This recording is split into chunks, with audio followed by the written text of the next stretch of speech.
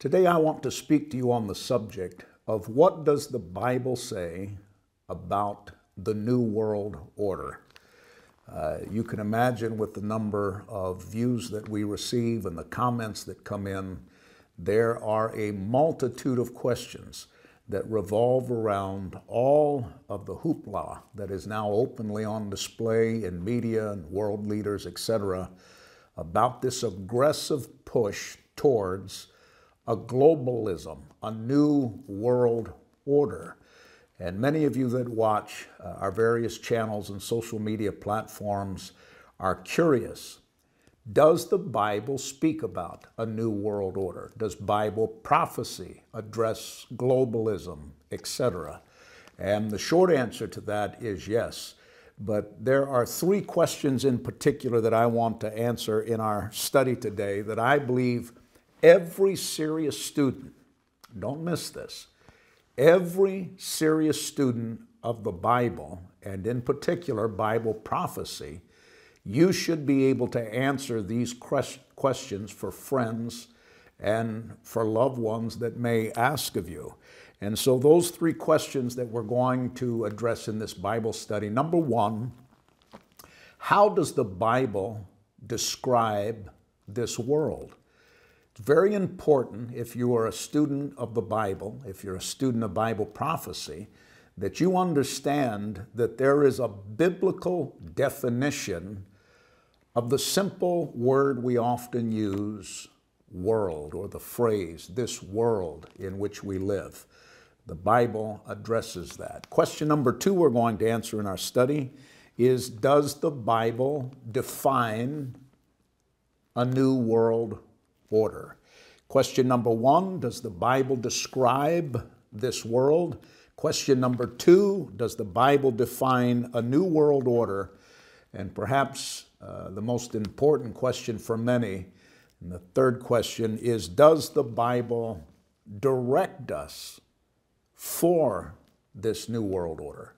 Has God given us directions? Has God given us counsel? Has God given us advice as believers living in this world with these things already foretold in Bible prophecy? Does the Bible direct us for this new world order? Revelation chapter 13, if you have your Bible. If you're a new Christian, Revelation is the last book in the Bible. And again, for those of you that are just beginning to learn the scriptures, I so commonly hear, I just heard a well-known minister refer to the book of Revelations, plural. That's incorrect. It is the book of Revelation, singular. The book of Revelation is a single revelation that was given to John, who was a follower of Christ. He had been placed upon an isle called Patmos. He was there imprisoned. But while there, the Apostle John received this vision from Jesus Christ that he penned in AD 95 called the Book of Revelation. And if you followed our teaching before, you've heard me teach out of Revelation 13 before concerning the world agendas. The Bible speaks of 5 very distinct global agendas, political agendas in the last days. And if you're new to the channel, at some point you need to listen to our video or our podcast entitled The 5 Political Agendas of Revelation 13, because that will actually add even more depth to your understanding of our study today.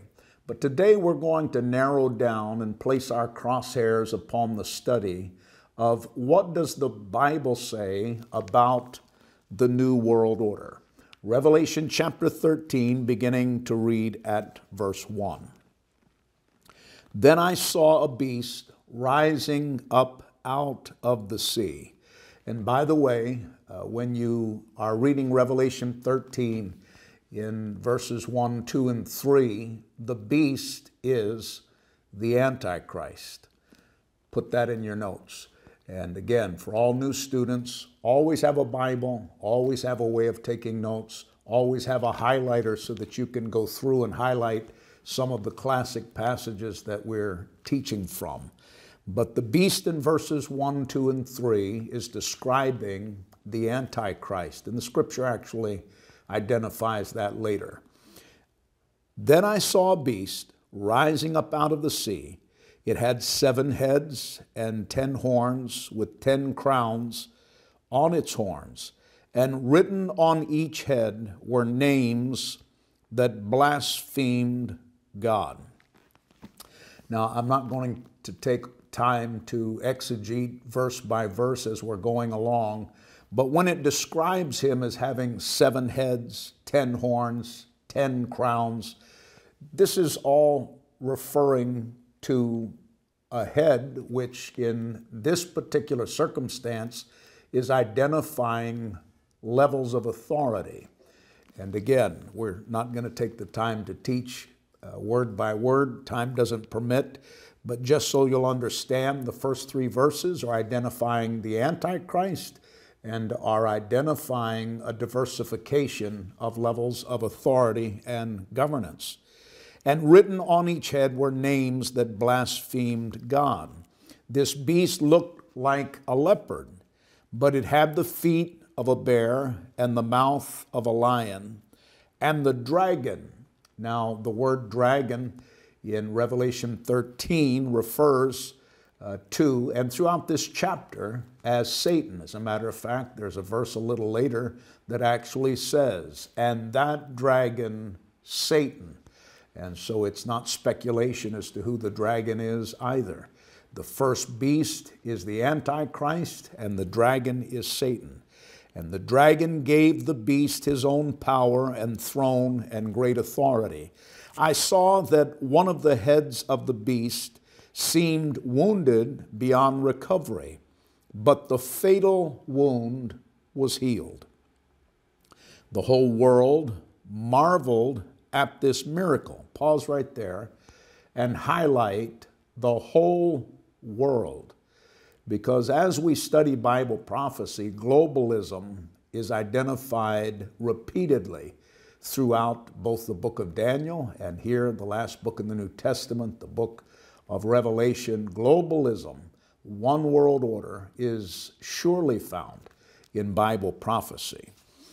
Let's read on. The whole world marveled at this miracle and gave allegiance to the beast. Very important. Highlight that. The whole world marveled at this miracle and gave allegiance to the beast. Now, we've already defined that the beast is the Antichrist, and now the Bible tells us the whole world gives allegiance. The whole world. Globalism, New World Order, allegiance to a one world leader, a one world government, a one world economy, a one world military power, a one world religion. All of these things are clearly prophesied in the book of Revelation and identified and initiated here in Revelation 13. Verse 4, they worshiped the dragon for giving the beast such power. Pause again. It is Satan who is giving demonic power to this political world leader. I don't want to offend you, but politics are not the hope and certainly don't have the answers. Politics in Bible prophecy escalate in levels of demonic activity and corruption and perversion that will be a part of causing people to hunger for a new world order. And so Christians that I often meet who put such an emphasis upon politics and parties and world leaders and my senator and my president and my party, friends, those are all things of the world that are corrupted. And our hope is not in the White House. Our hope is in the church house. And we must always remember this. This political agenda that we're seeing in the world becoming more and more perverse, it's a part of prophetic, biblical speculation? No. It is clearly, prophetically, and clearly addressed. The political systems of this world are inspired by Satan behind the scenes, and so it will be with the arrival of the Antichrist. They worshiped the dragon for giving the beast such power, and they also worshiped the beast. "Who is as great as the beast?" they exclaimed. "Who is able to fight against him?" Then the beast was allowed to speak great blasphemies against God, and he was given authority to do whatever he wanted for 42 months. Imagine that. A one-world leader with a one-world government initiating a one-world economy, a one-world religion, a one-world military power that will enforce his barbaric mandates, and no one can stop him. No one has the power to overrule him. He was given authority to do whatever he wanted for 42 months. And he spoke terrible words of blasphemy against God, slandering his name and his dwelling, that is, those who dwell in heaven. And the beast was allowed to wage war against God's holy people and to conquer them. And he was given authority to rule over every tribe and people and language and nation. There is another descriptive reinforcement if you wonder if there's going to be a new world order. There's no way around that. The Bible said every tribe, all people, every language, every nation, verse 8, and all the people who belong to this world worshiped the beast.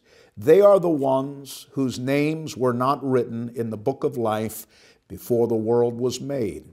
The book that belongs to the Lamb who was slaughtered. This, of course, speaks of Christ. Verse 9, anyone with ears to hear should listen and understand. And so I'm politely asking you today, will you take time today to listen? And I'll do my best to help you to understand, what does the Bible say about the New World Order?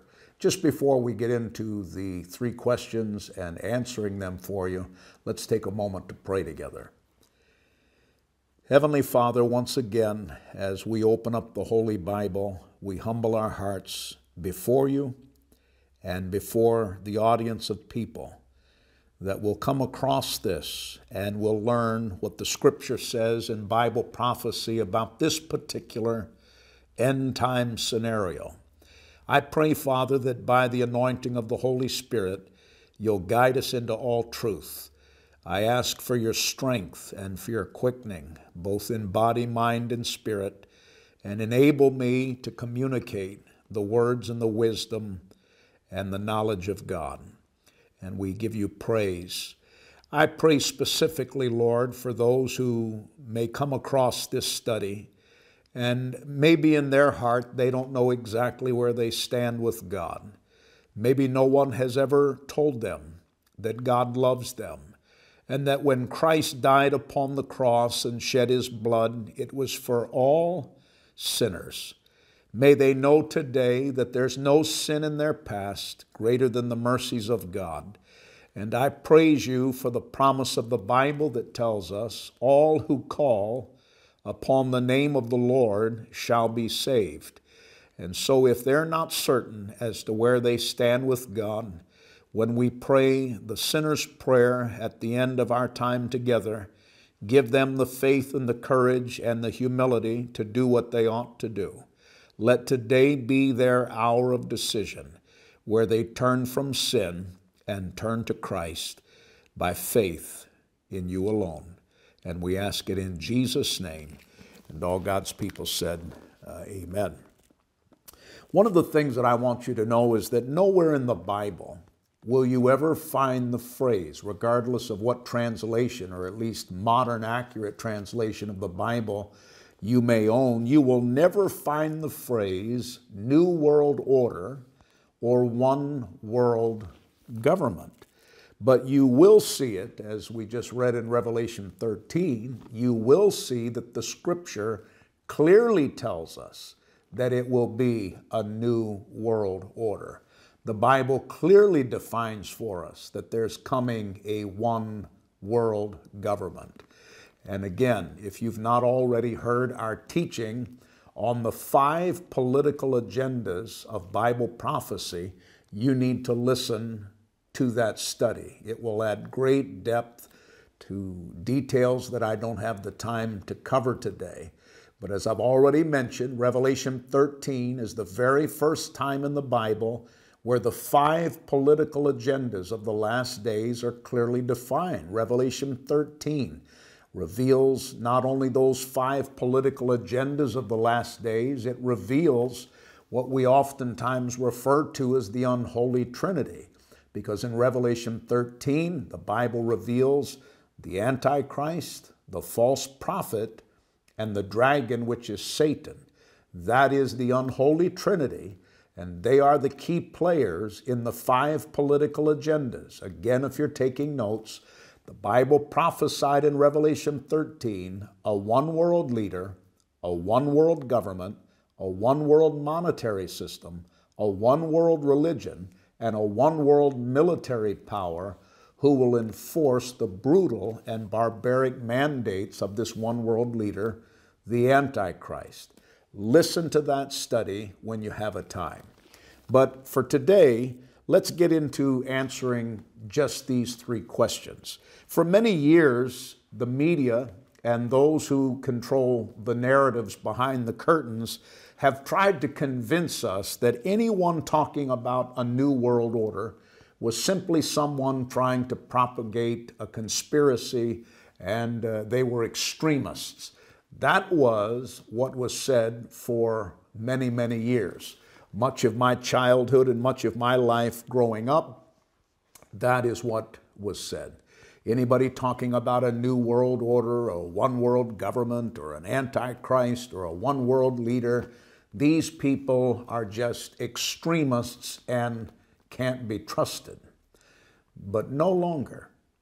The last several years, we have seen an increasing boldness throughout the media and presidents and world leaders and world luminaries, not only talking about a one world government, not only calling for globalism, not only openly talking about and using the phrase a new world order.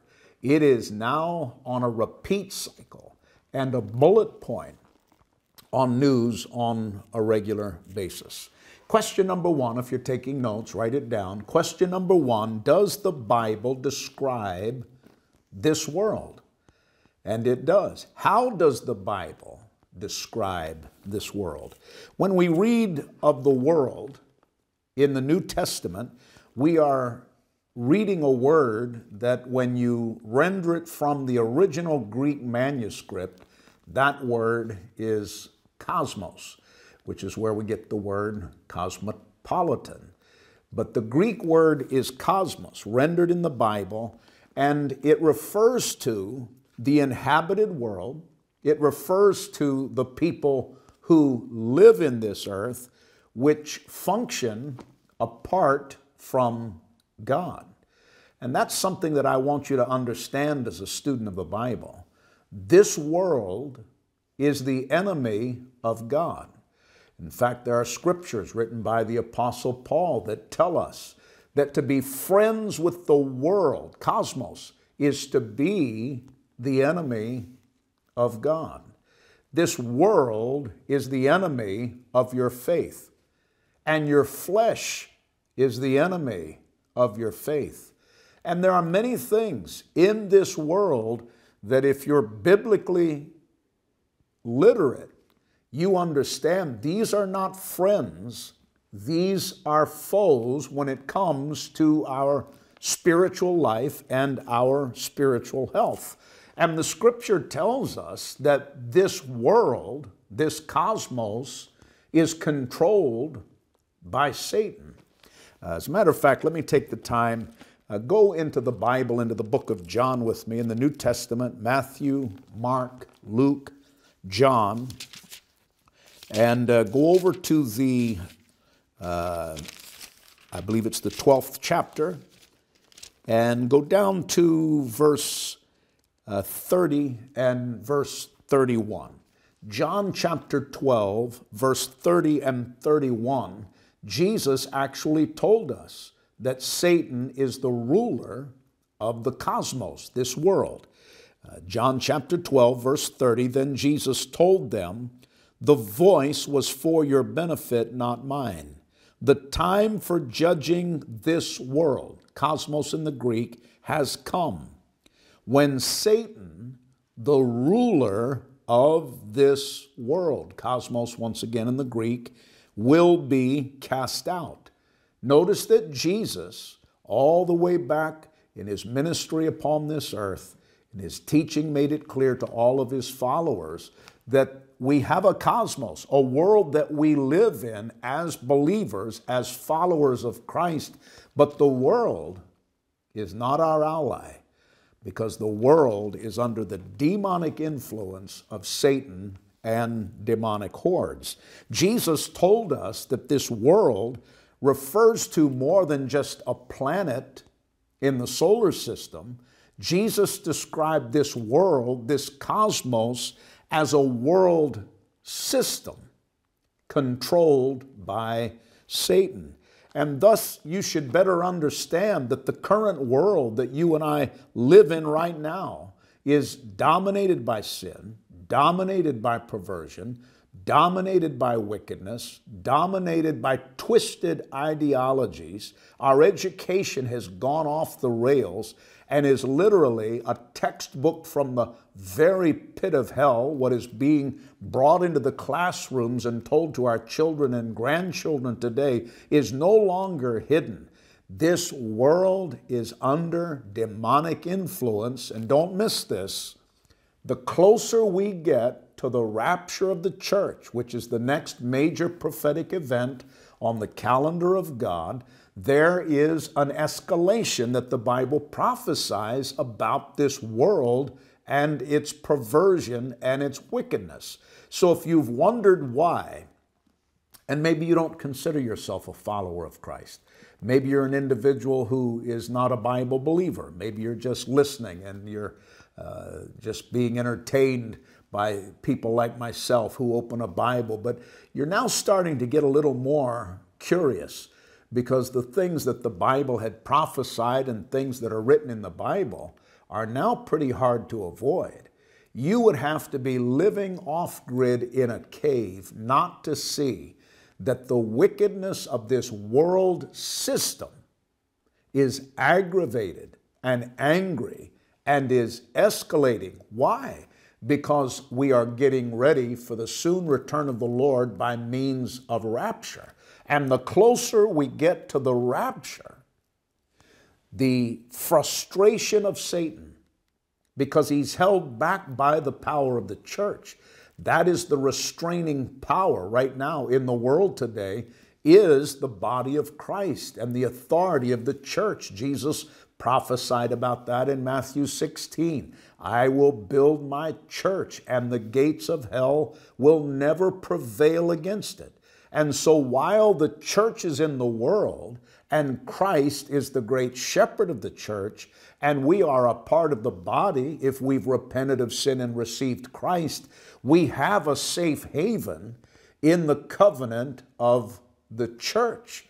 But when the church is raptured and the church is removed, and the world will then enter into what the scripture defines as 7 years of tribulation, there will be no restraining power.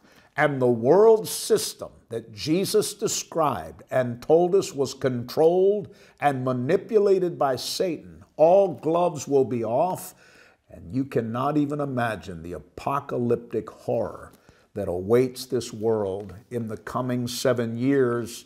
And I repeat to you once again, it will be under the reign of politicians and political agendas, and ultimately to the stage front and center, a politician by the name in the scripture, the Antichrist. Now obviously you'll never see a politician with a sign, "This November, please elect John P. Antichrist." That's not his literal name, but the Bible describes him as the Antichrist. Question number 2, does the Bible define a new world order?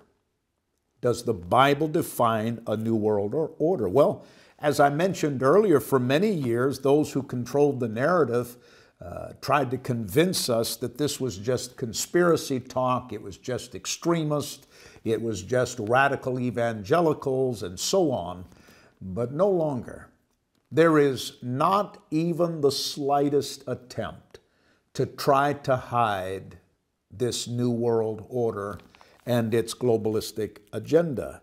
It is unashamedly out in the open, and the media almost on a daily basis, and I don't watch a whole lot of news, but every time I'm around a television set or walking through an airport, it just seems like I continually hear the bullet points that the Bible prophesied about constantly being referred to, both by the media, by world leaders, by luminaries in high places, even religious leaders in high places are sharing the urgency of nations that need to unite and global alliances and new world orders. And they actually use those terms. And quite frankly, it's not new.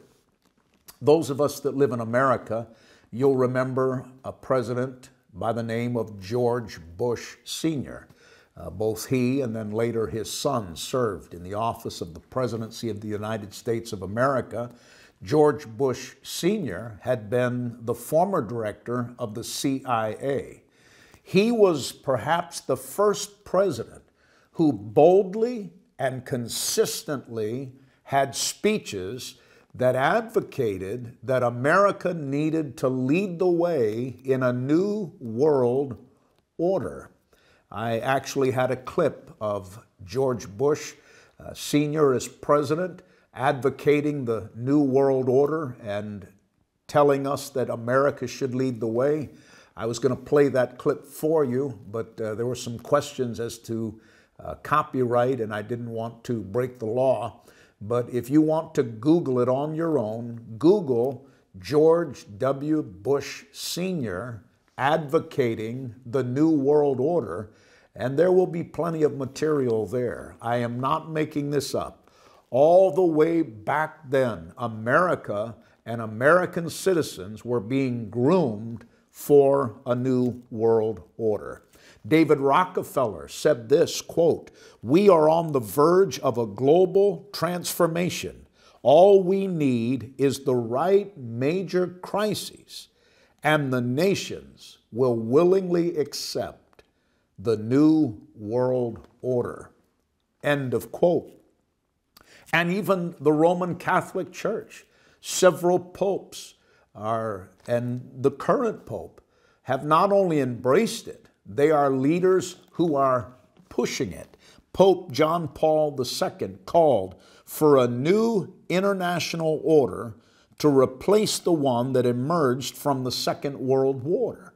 He said this, direct quote from Pope John Paul II, quote, "The new world order would be able to provide solutions to the problems of today based on the dignity of human beings, an integrated development of society, solidarity between rich and poor nations, and the sharing of resources and the extraordinary results of scientific and technological progress." End of quote. And they all do the same thing. They present to the populace this ideology of a new world order with all of these glowing benefits of accepting what we know from the Bible was prophesied as the final bridge to the tribulation time. Our current president, President Joe Biden, recently stated, and I quote, "America must lead in the new world order," end of quote. Now, we all know he's simply reading the narratives that are written for him, and he's not in control any more than any other world leader is control. There is, and this is not conspiracy, there is a power behind the curtains unseen, The Bible prophesied it in Revelation 13 all the way back in AD 95 to let us know that whoever world leaders are, whoever presidents are, whoever is leading a nation, whoever is the current world luminary, you name it, across the board, they are all puppets of a demonic and prophetic biblical agenda that will culminate in the 7-year tribulation time. The book of Revelation and the Old Testament book of Daniel both describe some type of world governance system, and both agree it will be controlled by a demonically elected global leader, again, that is defined as the Antichrist. John, the author of the book of Revelation, described the ruler of this new world as having power and great authority, and reinforced what I've been telling you, that this power is demonic. This power is given to him by Satan. Go back to our text in Revelation and the 13th chapter. If you don't have this highlighted in your Bible, let me take the time to turn to it, read it to you, and give you an opportunity to highlight it. Revelation and the 13th chapter, go down to verse 2. Revelation 13, verse 2. This beast looked like a leopard, but it had the feet of a bear and the mouth of a lion. And the dragon, now remember, the dragon in the book of Revelation, defined in the 13th chapter, always refers to Satan. The dragon gave the beast his own power and throne and great authority. Highlight that. Satan, the dragon, gave the beast his power, his throne, and great authority. The Bible goes on to tell us in the book of Revelation in the 13th chapter that this Antichrist will receive global worship from all the world. Revelation 13 and verse 4. And then the Bible tells us he'll have authority over every tribe, every people, every language, every nation. Revelation 13 and verse 7. So there is no debate if you believe the Bible to be the Word of God. There is a world order, new world order, prophesied all the way back in AD 95, and we are now openly being pitched the sail for this coming global alliance. The Bible doesn't leave any room for debate. You know, many times when I listen to some teachers and preachers and professors and those who call themselves biblical theologians, it's amazing how they'll take things that are in the Scripture that are not clear and try to force it as being a strong belief. And they'll oftentimes say, this was reinforced to me by God in a dream that I had. You know, I just recently, as a matter of fact today, I had one of the individuals that's been saved through our ministry, follows us on YouTube and listens to the podcast channel, etc., ask me a question. And when they emailed me the question was, I had a dream. And in my dream, it seemed as if God was speaking to me about thus and thus. And I'll not tell you what the dream was. But as a new believer, she said, how should I interpret my dreams? How do I know what God is trying to tell me in my dreams? Well, we know from the Bible that God does use dreams. God can speak to us through dreams. But Joel the prophet said these things that are spiritually sometimes given through dreams. Don't miss what I'm about to say. Your dreams should be held in weight in your spirit and allow God to confirm whether it's a dream from Him or whether you just had too much pepperoni on your pizza before you went to bed. Because there are a lot of people who abuse spiritual dreams and give classes. You know, this color means this, and then this animal means this. And it's a bunch of hogwash. If God gives you a dream by the Holy Spirit, tuck that dream in your heart, and if that dream is from God, He'll make clear to you what the interpretation is. But here it is, gold standard, don't miss it. It's the Bible and the Bible alone that guides us in life, not dreams, not personal revelations, not what somebody who claimed to be a prophet, and I don't dishonor the office of the prophet. I believe in prophetic gifts. I believe in the 5 gifts of Ephesians 4, the apostle, the prophet, the evangelist, the pastor, the teacher. I am not defaming any of those, but I am telling you the Bible said in the last days that we would witness an increase of false prophets. And social media is full of false prophets. And I can tell by the words of what many of them are declaring that they're false prophets because they're out of alignment with this sacred book. The Bible, and the Bible above all, is your compass that guides you. What the Scripture says is above every dream, above every revelation. Any man or woman of God that says, I know the Bible said this, but God showed me personally, stay away from that person. Run and don't turn back. The Bible is the compass that will never, never fail you. That's why I say the Bible leaves no room for debate. The Antichrist will be a one world leader of a new world order. And under the deception of climate change. You see, when you understand Bible prophecy and you understand what the Scripture defined would be upon the world, when you understand that message that I've encouraged you to listen to, the 5 political agendas of Bible prophecy, you begin to see things through the lens of the Scripture, and you'll not be deceived and you'll not be fooled. There is no climate crisis. How do you know that? The Bible said in Genesis that the God who created the heavens and the earth and the seasons, He said, as long as time remains, there will be spring, there will be summer, there will be fall, there will be winter.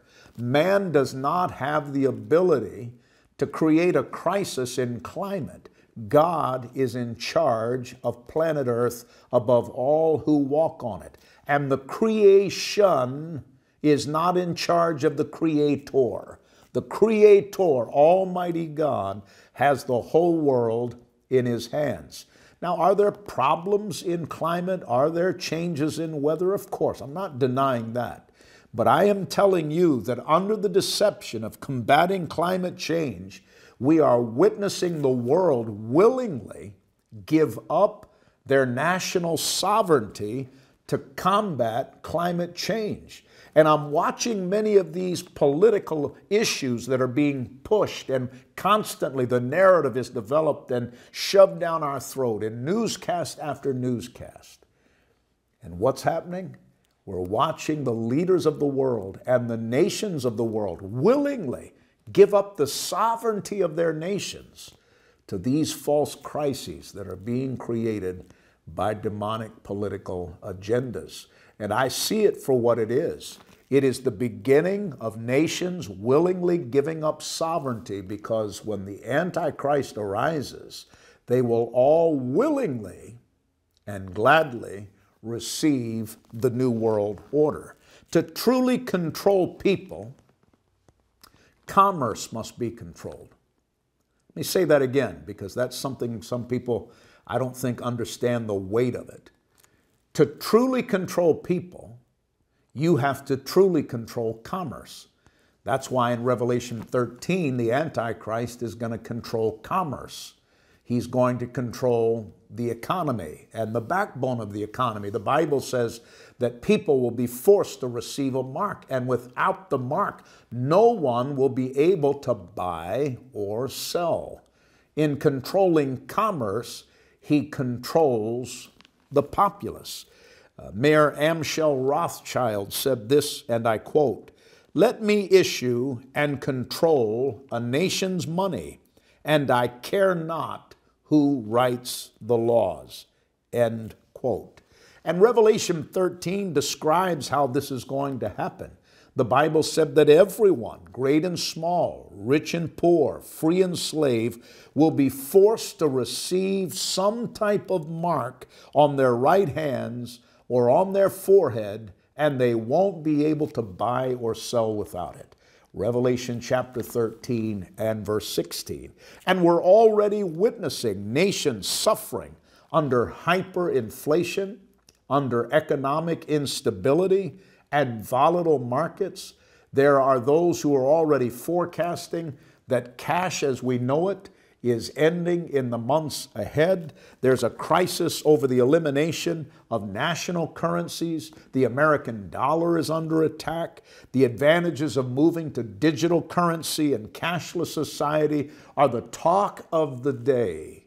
But it was prophesied in AD 95 by John, who received a vision from Christ that we hold in our hands as the book of Revelation. And all of these crises, I believe many of them are purposeful. I believe many of them are orchestrated and planned. But these crises that we are witnessing in the world today, one after another, add to the appeal of a world Savior. It preps the minds of ignorant population to welcome a new world order and what it may have to offer. Because the new world offer will be global peace. They'll speak of promises that will free the world of wars and political strife. They'll promise to eradicate poverty and disease and hunger. They'll keep telling us that a new world order will meet the needs and the hopes of all mankind through the illusion of what they're going to offer as peace. But the Bible tells us there will be no peace until the Prince of Peace, Jesus Christ, sets up his eternal kingdom. But the Bible, again, if you're a new student of the Scripture, you have to answer to your intellect. You can't throw the Bible away because its prophetic content is so accurate. It's history written before it takes place. Now, you may turn your head to that fact, but if you're going to intellectually learn the Bible, you're going to find that the Bible is provable, that the Bible has a backbone of historicity, that the manuscripts and the content of the Scripture are provable. You don't have to throw your brain away to be a born-again believer. And the Bible remarkably foretold these exact modern bullet points thousands of years ago in perfect detail. Lastly, and we close, question number 3, does the Bible direct us for this new world order? As believers, does the Bible direct us? Does the Bible give us direction, counsel, advice, knowing these things are going to happen? Now, they are not going to be in total operational mode until after the rapture. But make no mistake, as I'm sharing this with you, you and I both know we have been watching for years. The stage of this agenda is being set. The curtains will soon be drawn. The New World Order is ready to launch. It's the church that holds it back. Paul, in writing to the church in Thessalonica and also writing to the church at Corinth, told them of the authority of the church. In one passage, he said, it's the restraining power that keeps the Antichrist from being revealed. But when the church is raptured and the church is removed, the restraining power of prophecy will be eliminated, and literally all hell will break loose. But as believers in this world, you have to remember this. Don't miss this. We live in this world, but we are not of this world.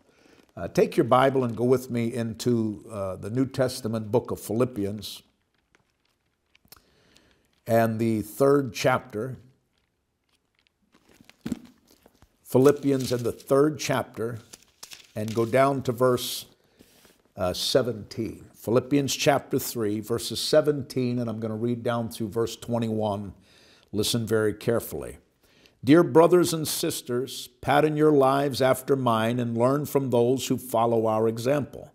For I have told you often before, and I say it again with tears in my eyes, that there are many whose conduct shows they are really enemies of the cross of Christ, and they are headed for destruction. Their God is their appetite. They brag about shameful things, and they think only about this life here on earth.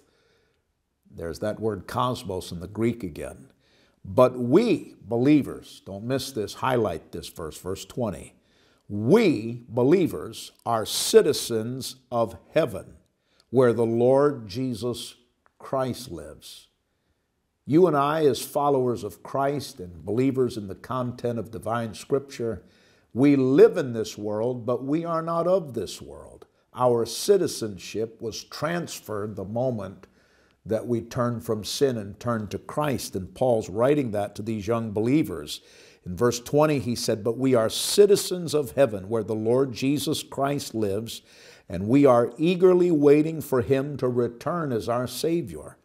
He will take our weak mortal bodies and change them into glorious bodies like his own, using the same power with which he will bring everything under his control." I close with this and repeat it one more time. As long as the church is present on this earth, the power and the authority and the glory of the church of the Lord Jesus Christ will be a restraining power that holds back the plans of Satan, and the new world order of Revelation will never be released until after the rapture of the church. So as believers, we must not allow our lives to sink into the fear and the false hopes of the new world order. This is my summation. Don't miss it. If you're a believer, you cannot live in fear. You should not live in fear. The Bible said, "Be anxious about nothing." And so knowing that your heart is right with God, and if you don't know if your heart is right with God, or some people say, I used to be a Christian, but I let the cares of this world and I took a left turn, or this happened in life, and many have forsaken Christ and turned to the world. I'm going to pray with you in just a moment. And today you can make peace with God. If you're away from God, you can come back home today. God loves you. He hates the sin that's destroying you, but he loves you. And you can come back home today, and we're going to pray. But how do we live as these things escalate? Because if you have no hope, you can understand why the Bible says things will be so bad on this earth, cosmos, that men's hearts will fail them for fear. They have no hope.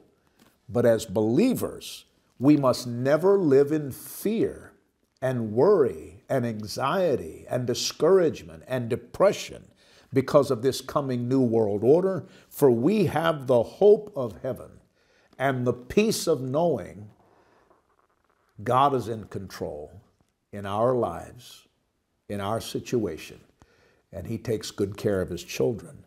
The one hope for all believers lies only in heaven. It is not in this earth. Before we pray, let me read just one more passage of Scripture in the book of Revelation, all the way to the end of the book of Revelation, the 21st chapter, as this vision is coming to its closing statements. Revelation chapter 21, go down to verse 1, and let me read these 8 verses that I hope will stir your faith and encourage your heart. Then I saw a new heaven and a new earth, for the old heaven and the old earth had disappeared. And the sea was also gone, and I saw the holy city, the new Jerusalem, coming down from God out of heaven like a bride beautifully dressed for her husband. I heard a loud shout from the throne saying, "Look, God's home is now among his people. He will live with them, and they will be his people. God himself will be with them.